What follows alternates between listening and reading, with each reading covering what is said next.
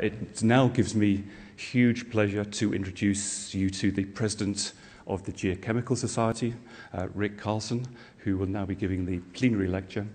And where's Rick gone? Where's Rick?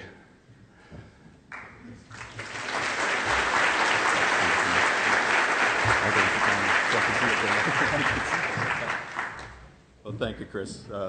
I have to offer my thanks to Chris and Bernie and all the others who've organized this, particularly the whole EAG Association. I once shared Bernie's feeling about how hard can it be to organize a meeting, but I worked under Dominique Weiss for the Vancouver meeting, and now I'm in charge of the California meeting next year and working with the Japanese Geochemical Society for the 2016 meeting, and I can assure you it's not as easy as it sounds. So putting together a meeting like this in a city as beautiful as Florence and with 4,000 people, normally when I go to a meeting by about Wednesday or Thursday of the week, I get to the point where I'm so saturated with science and I'm so depressed because, oh, well, why didn't I think of that when I see all the good ideas that are presented? But I've already reached that point this morning, so I don't know what's going to happen by the end of the week this time. There's an odd tradition. I need to switch over this. There's an odd tradition in the Geochemical Society and EAG with Goldschmidt's is that they invite the president of the Associated Society to give a lecture. And in most cases, this lecture usually has to do about the state of the Geochemical Society, and some other politically correct approach to it.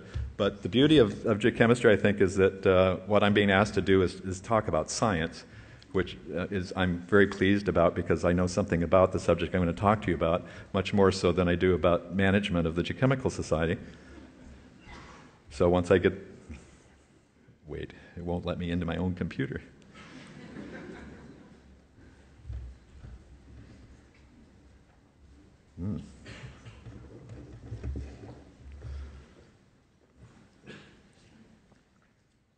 This could go badly.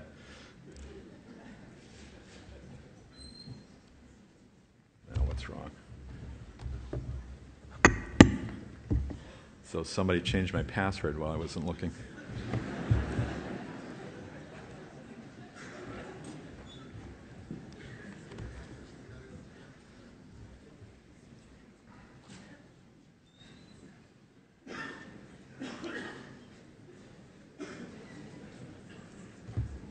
Have it on a memory stick if we need to go that way, but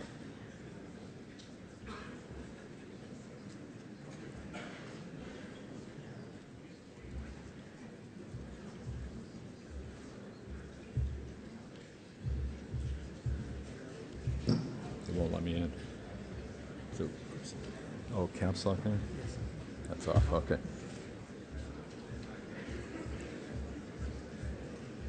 Ah, there we go. It's nice to have somebody who's still in their good mind to show me that I had the caps lock on. And that passwords do matter, whether they're case sensitive. All righty, here we go. Sorry for the slow start. Thank you.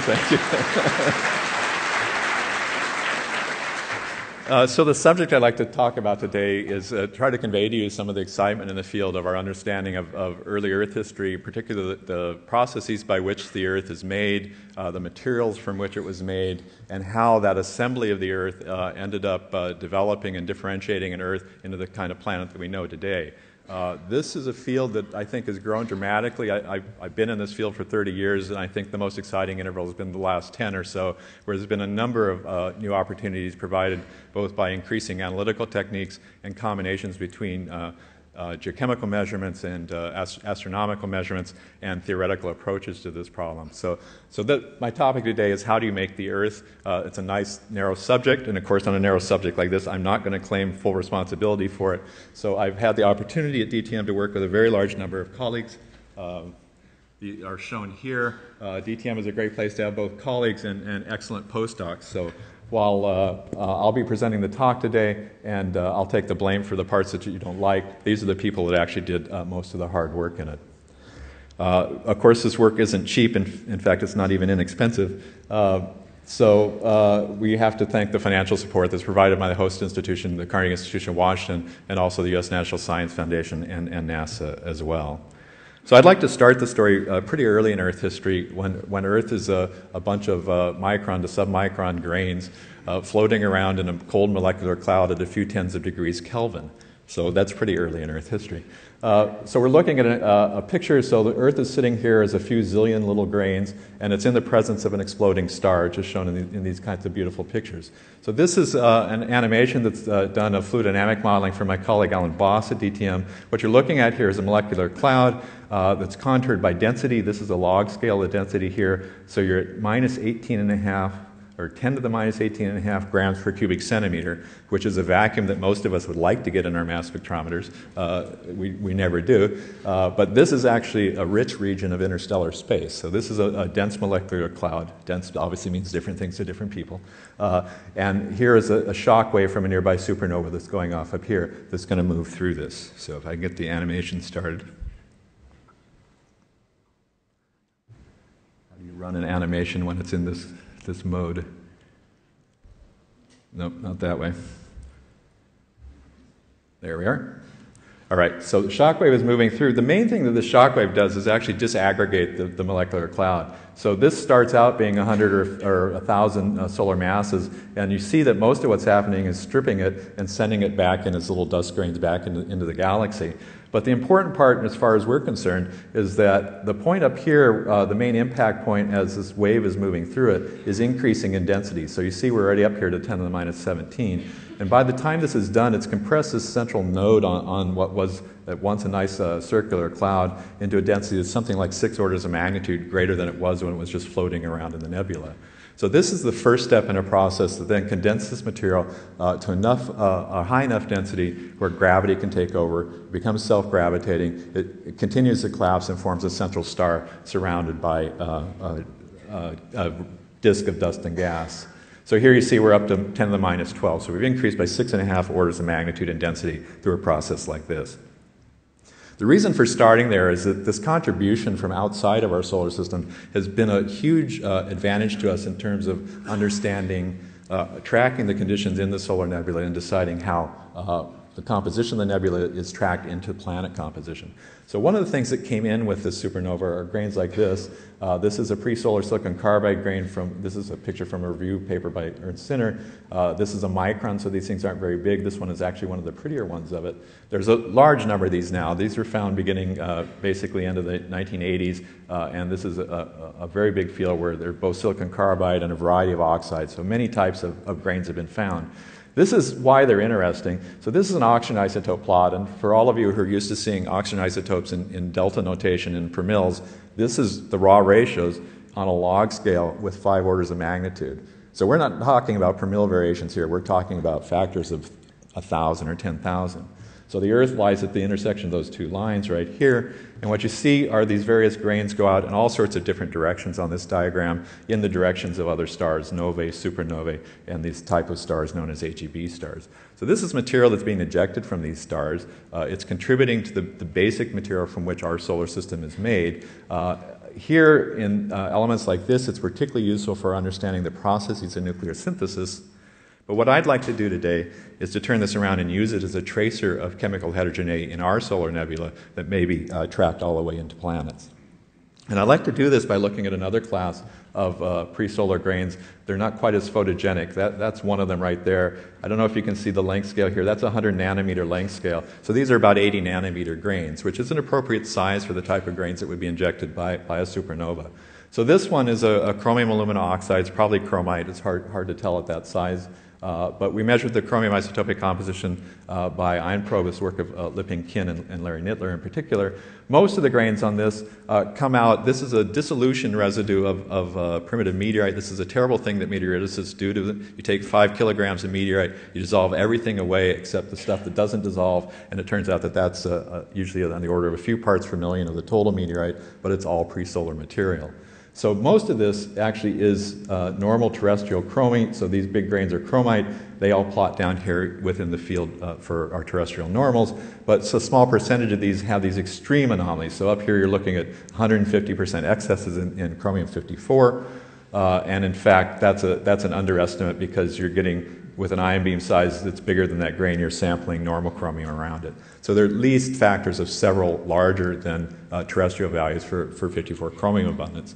The way that you make chromium-54 is a supernova. So this is a grain that condensed in the outflow from some other supernova. The reason I wanted to bring in this subject is that it turns out that chromium and a few other isotopes in the Iron Peak region have been able now to classify meteorites according to groups and separate them. So you see these are a series of nice slides from sort of a summary paper from Paul Warren with data from a number of other authors. And you see here's 54 chromium versus oxygen. This is the separation from the mass-dependent fractionation line of the Earth. This is nickel. This is titanium here. So these are all Iron Peak elements. But the important point about this is that these offsets in these stable isotopes are all due to nucleosynthesis. The carbonaceous chondrites, which are all the black symbols here, lie off in a completely different field than most of the meteorite groups. Earth and Moon are here, here, and here, so they're sort of in the middle of this field. And then there's other groups of meteorites, the ordinary chondrites here, the H chondrites, various types of differentiated meteorites lying out here. So what this is showing us is something that we probably should have known all along, is the Earth most likely is not made of any one meteorite group by itself. It's likely made of a mixture of all the stuff that was floating around in the nebula. And what we're seeing now for the first time is the ability to track that, because we're tracking it with this nuclear synthetic contribution. And in the case of chromium at least, it was not homogenized in the nebula well enough to lose its signature, so it probably came in late stages of the evolution, probably from the supernova that started the condensation of our solar system. So, with that then, the other contribution that's been provided by our galaxy are this whole variety of short-lived radionuclides. This field has exploded. This has been around for at least 30 years, but this table is getting longer all the time, and the applications of it are getting much more diverse. The beauty of this system is that you've got all of these isotopes with half-lives ranging from a few 100,000 years to on the order of 100 million years. So it's a perfect time scale to date events that are occurring on the thousands to millions of years time scale in the early solar system history. The other advantage to this, and I think the more important one, is that this group of elements represents a huge range in chemical compositions, from noble gases to refractory elements to volatile siderophile elements. And because of this, you can use these systems to track probably the whole series of most important differentiation processes involved in planet formation and differentiation. So things like condensation and volatile loss, metal silicate separation, so core formation in essence, and then differentiation of the silica part of the planet, the formation of cores and mantles. So one of the first things that this application has told us, and I think one of the more important things that's changing our view about how planets are formed, is that planetary differentiation started very early. So here's an example of a group of meteorites known as angrites. These are basically, at least one group of them are lava flows onto some planetesimal. You see here, they're dated by conventional systems of uranium-lead. This is by Yuri Amelin's work, 4564, with some revision to the uranium isotopic composition. It's not normal. It comes down to 4563.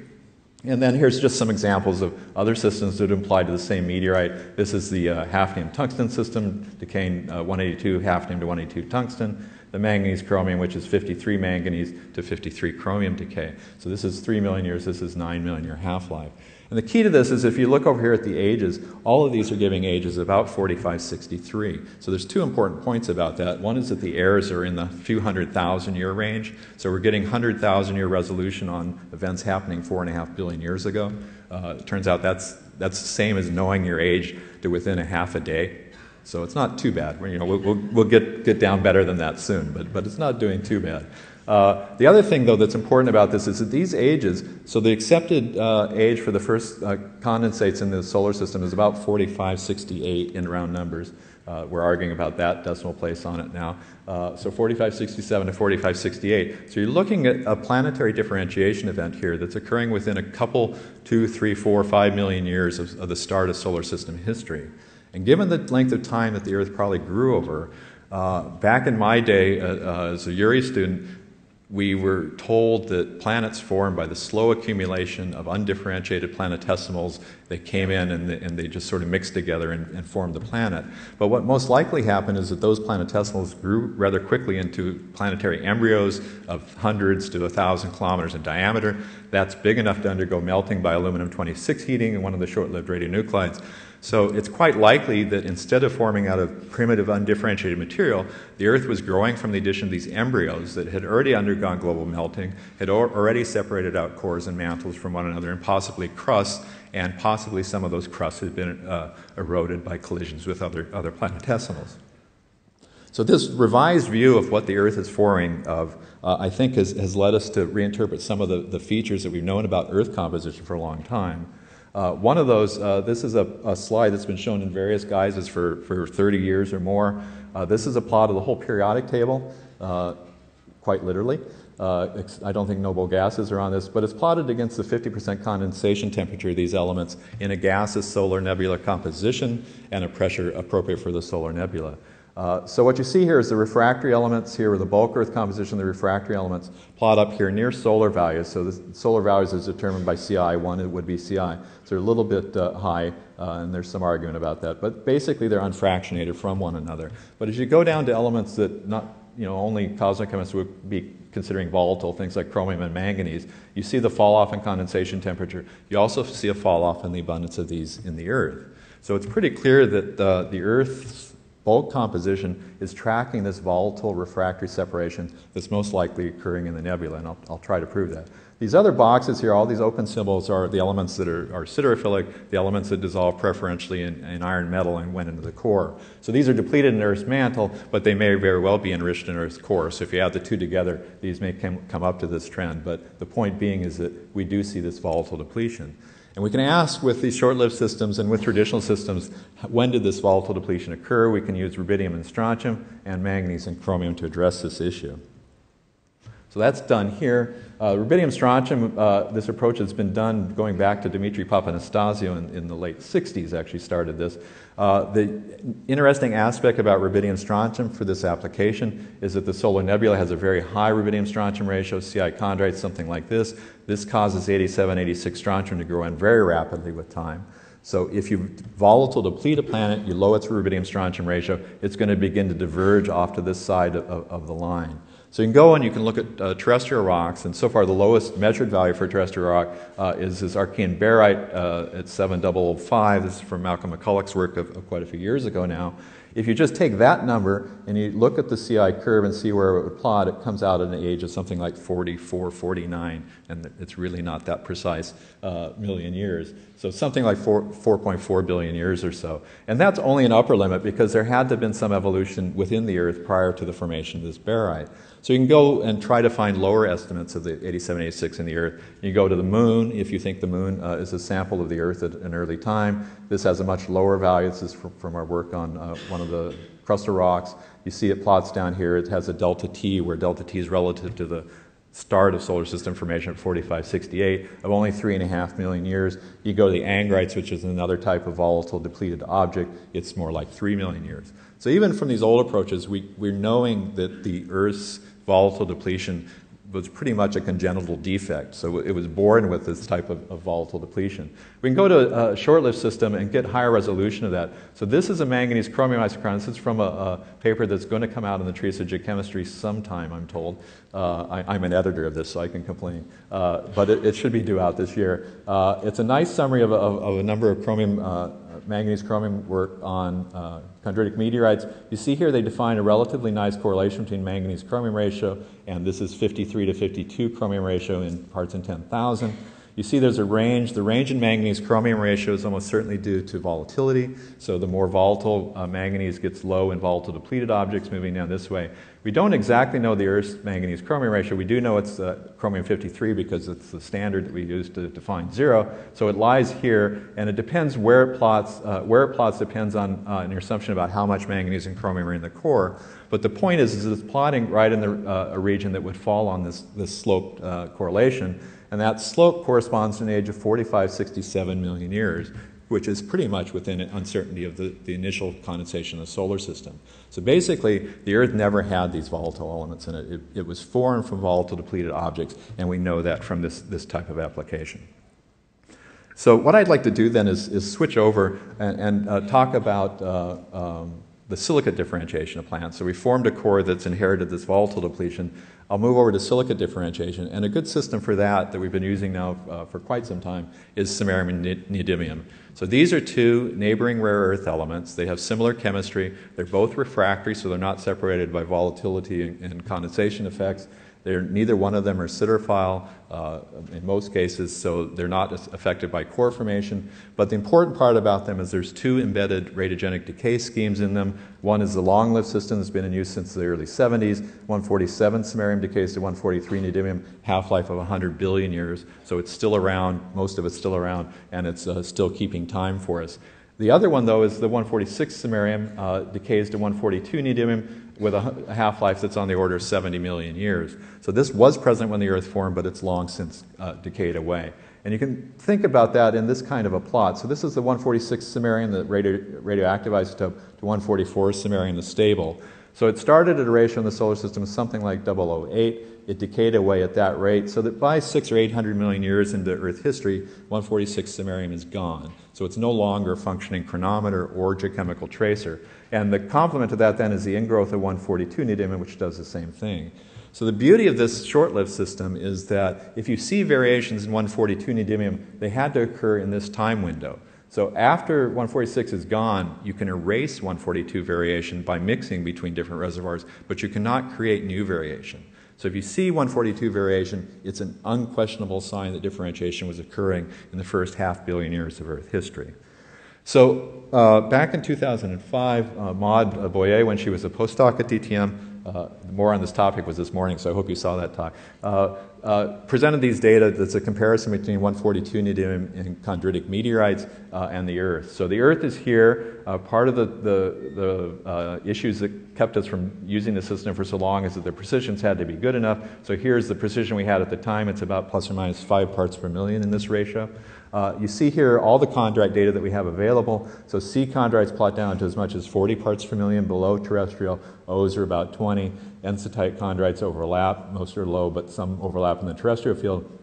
And this is the eukaryote parent body, a differentiated planetesimal, probably the asteroid Vesta. So you see that the Earth is offset from all these meteorites in 142, or most of them anyway. And there's two explanations for this. One is the one that Maud talked about today, is it turns out 142 neodymium is made by a different nucleosynthetic process. It's primarily S process, nucleosynthesis, whereas 144 neodymium is primarily made by the R process. So if you change the ratio of these two processes, you can change the 142-144 neodymium ratio by nucleosynthetic mixing as opposed to radiogenic decay of 146 samarium. So that's a possibility, and we're still working on that. Maud gave a very good summary of that this morning. But the other possibility is that this difference represents the decay of 146 samarium. So the Earth would have a higher samarium-neodymium ratio than most of the chondrites, plotting out here. It turns out this sort of order of 20 parts per million difference in 142 neodymium requires a samarium-neodymium ratio that's something like 6% higher than chondritic. This ratio doesn't vary very much in chondrites because these are two refractory lithophile elements. They're just not fractionated in nebular processes. So the beauty, though, then comes with the combined decay scheme. So if you have a 20 parts per million difference in 142 that you're trying to explain as a result of samarium decay, you also have to see a corresponding effect in 147 samarium to 143 neodymium. So these lines all produce a 142 neodymium excess of 20 parts per million compared to chondritic, but they do it at different times. So how high you have to change the samarium ratio depends on what time you do it. So if you start very early, this is 5 million years after solar system history, you'll get this red line because the samarium-neodymium ratio to make that 20 parts per million is only 209.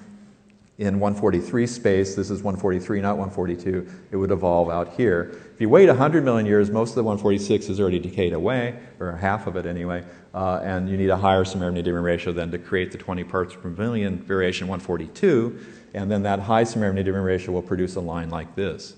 So also plotted on this diagram then are the data for old terrestrial rocks. Down here you see a majority of them, or a number of them anyway, plot above 0. And then mid-ocean ridge basalts here, which probably represents a maximum value for the present modern mantle, if you will. So if you pick a scenario like this, you're going to end up with an Earth composition that has a 143, 144 neodymium, then we can accommodate based on mid-ocean ridge basalts. But if you start here, you're still below this point.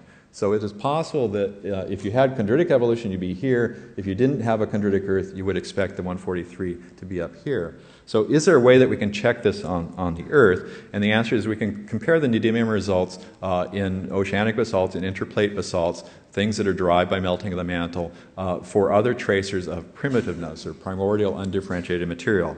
One that's commonly used is helium isotopic composition. Helium-3 is mostly not radiogenic, it's mostly just a primordial isotope. Helium-4 is largely generated from the decay of uranium and thorium and a little bit from samarium, alpha particles, right? So if you look at this diagram, it's plotted versus 143, 144 here. These are all the data for various types of interoceanic basalts. All the islands and flood basalts are shown here by name. If the Earth was largely chondritic in samarium-neodymium ratio, and that was the primitive undifferentiated mantle, then you would expect that to correlate with high helium-3-4 ratios. So here's the chondritic point. But what you see is that the data points actually increase in this direction. The highest values are at Baffin Island, which is a part of the North Atlantic flood basalt province. So the highest helium-3-4 values. And these plot right in this gray region, which is the region that you would predict in 143 space based on the 20 parts per million offset in 142 neodymium. So instead of suggesting that the Earth is chondritic, the primitive helium signal is actually accompanied by or attached to this radiogenic neodymium isotopic composition, again coincident with the suggestion the Earth is not chondritic in these refractory lithophile elements. So, you know, who cares? These are too obscure. They're called rare earths for a reason, right? So two obscure elements, it's 20 parts per million. Only 2,000 geochemists would care about this. But the difference comes in a diagram like this. If you had a chondritic Earth, the primitive composition, an estimate of a chondritic composition would be this flat line. This is just by definition because we're normalizing to that model. But what we're talking about now is an Earth that doesn't look like that. It looks more like these red or green points depending on how much of the Earth is this composition. So, you know, you look, and again, that's probably only something a geochemist would love, but you get down here, and the elements on this plot include elements like thorium, uranium, and also potassium would plot down at this end. The important point of this then is that the abundances of those radioactive elements is something like 60% of their abundance you would predict from a chondritic Earth model. So the key to this, these are the heat-producing elements in the Earth's mantle. With this kind of a model, you just lowered that heat production by almost a factor of 2. This has huge dynamic implications, huge implications for the thermal evolution of the Earth. So it really does matter if we want to understand solid Earth evolution. So an interesting question then comes is, you have this as the accessible mantle that we can reach. If the Earth in fact formed with chondritic SMND ratio, and this is a result of some type of differentiation, that differentiation is most likely due to partial melting. We can see that very clearly in the mid-ocean ridge basalt. So this is the mantle source region of mid-ocean ridge basalts. We see this in the continental crust, which is complementary to that. Nominally, in the old model, if you add this plus this, you end up with the flat pattern. But what we're looking at now is saying that this is what you should add up to. And if you want to add back to chondritic, you have to have some other reservoir, early enriched reservoir. That's what these silly acronyms mean. I think we introduced these mod and I, so you can blame us. But so the size enrichment of this reservoir depends on how small it is. We have no constraints on that. If this is a large fraction of the mantle, it's like a third of the lower mantle, it's only enriched by a little bit. If it's a very small reservoir, just a couple % of the mantle, like D double prime, you see that it's actually quite enriched in these elements, and it is approaching a continental crust in composition. So there's two models now that are being debated. If you were at the session this morning, one possibility is that this was the Earth's first crust and it had been eroded by impacts. So early impacts preferentially removed the crust of the Earth, and this is simply gone. So the bulk Earth is actually a composition that looks more like this.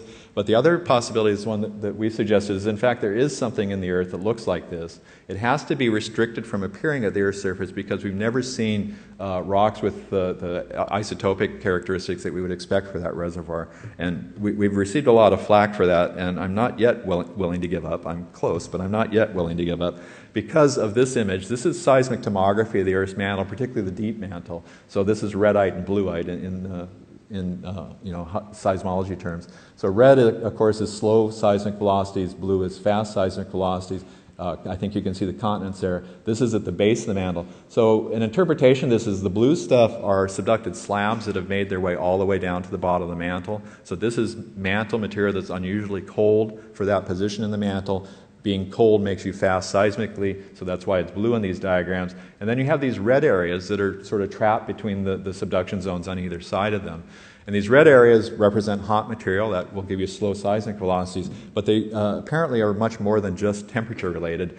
There are things like sharp sides to them. It turns out, working with Edgar and Aeronautic, there's actually well-defined tops to these things. They're known as LLSVPs. They used to be known as super plumes, but that has a connotation about what they might be, so they're called LLSVPs, which as a speaker is a terrible thing to do. They're large, low shear velocity provinces, which describes them adequately but provides no interpretive characteristic to them. So this is a cartoon, this is real data, but they have all these characteristics, including areas that have such low velocities that they're probably partially melted. So these are very funny materials at the base of the mantle, and the more we learn about them seismically, the more unusual they are. So there's two interpretations of this. One is that these are just slab materials, so that this stuff that went down to the base of the mantle was floating around there long enough to either rewarm itself from its own radioactivity or to get some heating from the core, and basically they're ready to start coming up into the mantle and remixing it into that. There's a number of arguments, though, that suggest that they might be long-lived features, and if they are long-lived features, then they potentially could be residues left over from early Earth differentiation. You have to endow them with certain properties, particularly a density that overwhelms their temperature, but the interesting possibility is that these, in fact, do represent this early enriched reservoir. I don't think, seismology isn't the world's best geochemical tool, so I don't think we're going to answer it from the seismic results, but what we have a chance to do, so this can form a model. We can sort of assign guesstimates to the uranium and thorium concentrations in these based on various models about what they might be, either subducted crust or this early enriched reservoir. But we can have the potential, or at least we have the technology to measure this. This is a plot of geoneutrino flux calculated basically for that tomography model. So geoneutrinos are produced from the decay of uranium thorium. Their interaction with matter is almost nil, not exactly nil, otherwise we wouldn't be able to measure them, but it's almost nil. So they basically transmit through the whole Earth. So in that model that I showed you in the tomography, if those are enriched uranium and thorium, you should get hot spots in the geoneutrino flux at the Earth's surface over the African and the Pacific large low shear velocity provinces. At the moment, the only geoneutrino detectors are on land-based systems, so these triangles here. The trouble with that is that continents are full of uranium and thorium, so most of the signal that they measure is the continental crust directly underneath them. If you could get away from the continental crust, and there's a proposal for an ocean-based geoneutrino detector in Hawaii here that would also go and you could sink it to the base of the ocean, you could potentially resolve this sort of uranium tomography, if you want to call it that, and understand finally the question of whether the upper and lower mantle are the same composition, whether these materials at the large low shear velocity province might be some really unusual material or just parts of the mantle convection system that we know very well. So I'd like to shift over a bit on the topic to, we've seen this evidence, the Earth is not chondritic in 142, and we want to figure out why, look at the processes that may have caused this working on the Earth. We can look at 142 neodymium variations in Earth rocks. So these are not the difference between chondritic. 0 here is terrestrial. There's no chondrite shown on this diagram. Basically, all rocks measured today, all sorts of different rock types are in here from a number of authors, show no resolvable variation in 142 neodymium. But as you go back in time, you have both very positive values here at Isowa and now some negative values from, this is the work of Hana Katarizo, and there's a suggestion that these in fact decline with time, so suggesting that the early Earth's mantle might have been more heterogeneous, or at least as heterogeneous as the later mantle, but this is reflecting differentiation events. Again, remember this is 142, that had to happen in the 4.3 to 4.5 billion year old window. So basically, in these early Archean rocks, you're seeing a memory of the initial differentiation of the Earth. So I'd like to look at one of these as just an example. We've been doing a lot of work with Jonathan O'Neill as a postdoc, first a student at McGill and then a postdoc at DTM on this place that nobody can pronounce, Nuvuagatuq. It's easy. What's the problem? So there's one point here. That one point doesn't do service to the amount of work that's been done. The interesting aspect of this province is that most early Archean terrains are mostly composed of granitic rocks in the sense as lato, things like trondhjemites and tonalites. This area is mostly mafic rocks. The interpretations are volcanic rocks. All these are very high-grade metamorphic rocks, so there's a lot of interpretation taking them back to an igneous progenitor. But the key is there's something like over 90% of them are mafic rocks, and I'll explain why that's important in a second. So there's what we interpret as lava flows or near-source volcanic sediments. There are ultramafic sills. This is a metamorphic equivalent of that. And one of the things that supports the idea that these are actually lava flows is that there are very distorted pillow lavas. So not only these are lava flows, they are lava flows into water.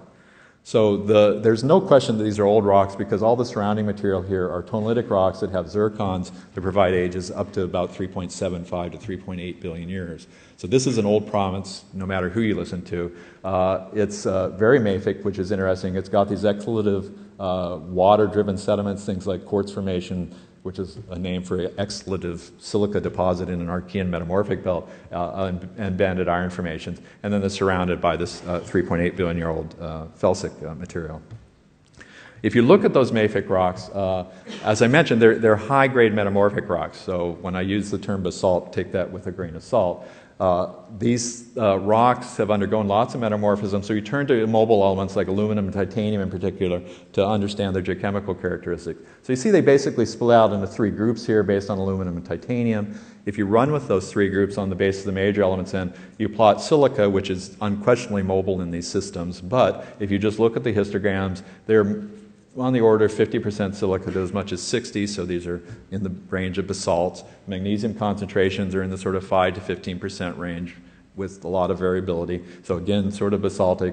And then you look at rare earth patterns for the groups. You've got one group that has these nice flat rare earth patterns, this unusual group that shows a depletion in the middle rare earth and then a turn up in the light rare earth elements, and another one shows flat, heavy rare earths and an upturn in the light rare earths. Now, I don't want to go into the details of all this, but the reason for showing you this is that if I showed you these patterns and telling you that these occurred in the Marianas in a modern arc setting, people would ask, okay, and we'd go into the processes there, how these were formed. These would not be surprising to see in a modern convergent margin setting, but these are in rocks that are at least 3.8 billion years old, and we would argue even older. The beauty of this is that if you think about the Earth's first crust, there's an increasing dependence on zircon dating, and for good reason. It's a magnificent dating tool that provides lots of information, especially when combined with hafnium as a geochemical tracer. You can learn a lot about Earth's early history from zircon. But one of the problems with zircon is it primarily forms in these evolved felsic rocks. So if you think about Earth's first crust, and it's made by melting of the mantle's down here on this olivine silica CPX phase diagram. You melt that, you don't get this. You get something up here, which is basically basalt in the broadest sense of the term. The way that you get down here is either to differentiate this to the nth degree to get it down here, in which case there's volume problems, or more likely what you do is you hydrate that metamorphically and you remelt it to make these felsic rocks.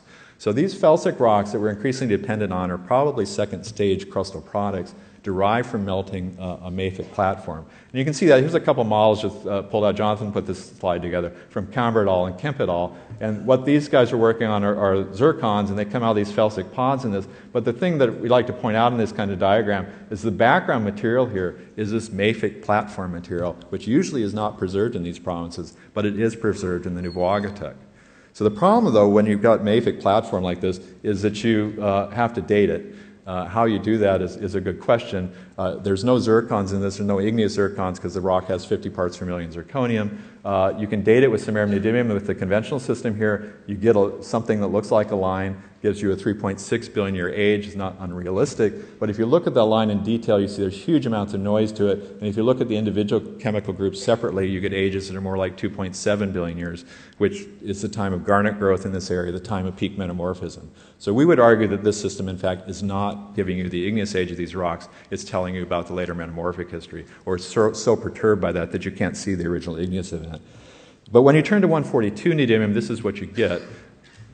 If you look at all the jarlicas, this mafic unit, we would argue mafic volcanic units, cummingtonite, amphibolite, gneisses, for those of you who know rock names, it provides a correlation between 142 in this case and SMND that provides an age of 4.4 billion years. That's all of them together. We've been criticized for putting all these unrelated rocks together in the same isochron, and that's a good, valid criticism, but if you take them apart into individual chemical groups, you still get reasonable correlations, and all these correlations define similar types of ages of near 4.4 billion years. So there's two interpretations of that. Ours is that this is the igneous age of these rocks, and you're really seeing examples of the Earth's first crust. The alternative interpretation is these represent some sort of mixing line between an early component and normal mantle, which would plot here. And if you go to the Thursday session, you'll get to see both sides of this argument. But in either case, what we're looking at, neither group disagrees that what's recorded here are products of early Earth differentiation. We would say that these are, in fact, the first crust. The other group would probably say that these include a component from that early differentiation, but that differentiation occurred about 4.3 billion years ago, 4.3 to 4.4. So I'm near the end, and what I'd like to do then is key on this age of 4.3, 4.4. It's turning out to appear more often than we expected, and the coincidence of its occurrence in various rock types, as I'll show you, is, I think, an interesting observation. So here's one point where it occurs. If you go to the moon and you take Mare basalts and crustal rocks, the model for moon formation is a giant impact into the Earth. It went out into space, it reaccumulated and melted and had basically a global mag motion from which you differentiated a crust and mantle. You put these points on a 142, this is versus 143, but you could think of this as an SM&D isochron diagram in 142 space. This delta t equals 0 line is the 4568 million year line. And there's a lot of noise here, but one thing these data do not do is follow along a 4568 million year line. So the moon is not as old as 4568. You look at these points, you can fit various types of lines depending which groups of data that you put in, but one of these, this blue line here, provides a mag motion crystallization age of something like 120 million years after T0, so after 4.56. That puts you down at 4.44. I'm not going to argue about the accuracy of that age, but the point is it's not 4.568, it's more like 4.4 to 4.45. So let's look at some other cases of this. This is a long table. I'm not going to go through all this, and I don't even know if you can read it or care to read it. But the point is, if you look at these ages, these are ages, these are ways that you could estimate the age of the moon through analyses of lunar rocks. And all sorts of different ways. Lunar crustal rocks, lunar mantle rocks would be this one, going back in time to the Terra and Wasserberg 1974 lead model age. You look at that list of data, there's no 4.56 ages on that. There's a lot of 4.4 to 4.45 ages on that. So they're all younger than 4.56. And then you go and you start asking the question, well, what's really the age of the Earth? Now, the age of the Earth with these type of dating systems is most likely to reflect the last major igneous differentiation of the Earth. By major, I mean global, so a mag motion on the Earth, and that's probably associated with the last giant impact on the Earth, the one that created the moon. So you ask this question, what are possibly relevant ages from the Earth? You get the peak in the zircons from these Hadean zircons in Australia. The peak in the ages is like 4350. There's one point in one zircon that's 4.4, but there's none that are 4.56. Now this doesn't have to represent the age of the Earth, but it's the oldest age of these zircons. You get uranium-lead ages of the Earth. This number varies all over the place. I've quoted Allegre here. This kind of an age, though, goes back to Patterson in the 50s. But the point is that if you just treat the data just in the simple way, you get an age that's more like 4.45 instead of 4.55. The iodine-xenon age of the atmosphere, again, there's interpretive aspects of this, but 4.47 is from Pepin and Percelli. The model age from ISWA, as done by Caro and by Rizzo et al., comes out here at 4.47 billion years, and our age for the Nouveau Agatuk, we would argue, is 4.40 billion years.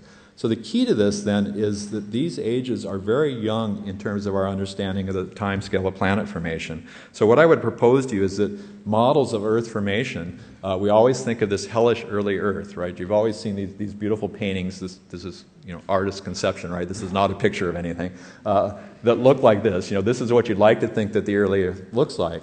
And I would agree that this early Earth might have looked like that at around 4.45 billion years ago, right after the giant impact. But if our age data for the Nouveau Agatuk is correct, we've got basaltic rocks erupting at 4.4 billion years, carrying the signatures similar to those rocks produced in modern convergent margins. Some of them follow differentiation trends that are consistent with wet lava, so the wet partial melting of the mantle. This is perfectly consistent with the data coming out from the zircons, the Hadean zircons in Australia that show the presence of oxygen isotope variation suggesting of water in their sources. So by 4.4 billion years ago, the Earth may have looked like this pretty fanciful figure. I won't say there's stromatolites at 4.4, but at least there were oceans or large bodies of water. There were volcanoes that were occurring that were not all that dissimilar, the type of melting processes, differentiation processes that are occurring on Earth today. So this really is an interesting era of Earth history where we did this major differentiation and then we got down very quickly to a system that looks like the type of geological processes that we know in the modern Earth. And that's my last slide. So I'll leave you with the conclusions. Earth inherited a variety of compositional characteristics. The volatile depletion is very clearly a congenital defect of the Earth. There's this isotopic distinction that's increasing every year at the Lunar Planetary Science Conference in Goldschmidt, we see different isotope anomalies reported. So the Earth is becoming increasingly anomalous in these, and we have to understand how these isotopic anomalies translate into compositional. I would argue the Earth-Moon differentiation is surprisingly late. It occurred more like 4.45 than 4.55 billion years ago. And I would say that the accessible Earth, the Earth that comes up towards the Earth's crust, is slightly depleting these highly incompatible elements, incompatible lithophile elements. And this solves a lot of problems that we've had traditionally with looking at mantle geochemistry, ranging from why the most common neodymium isotopic composition in ocean island basalts is not chondritic. Things like the argon paradox, where if you go with a chondritic Earth, only half the argon-40 produced over Earth history is in the atmosphere. If you go with a non-chondritic Earth, then you lower the potassium concentration in the mantle by a factor of 2, so there's no longer a paradox here. So these go away with this idea of an Earth that's slightly non-chondritic in these elements. And I would say that we have a broadly basaltic crust in place. So the Earth's first crust was in place by 4.4 billion years ago. The surfing conditions, you had liquid water, which tells you something about the surface environment of the Earth, and you were having melting going on in the shallow mantle, following the type of melting trends that we see today. So at least the outer 100, 200 kilometer geotherm of the Earth was not all that different from what we see today. So it's a very rapid transition from an early Earth with massive differentiation to something that formed the type of geological processes that we're studying in the modern world. So, thank you very much.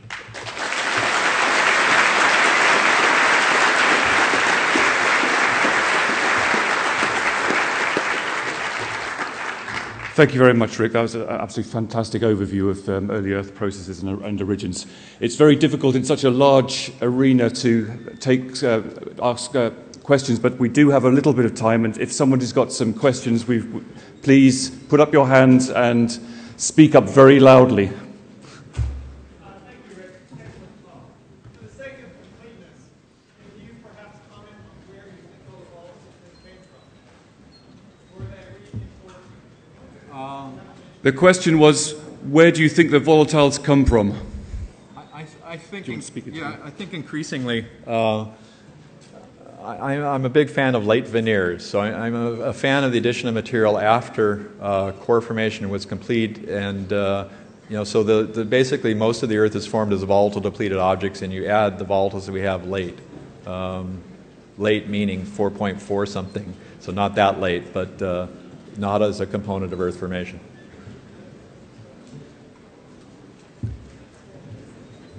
If there are no more questions, then I would like to thank Rick once more time and bring this to a close.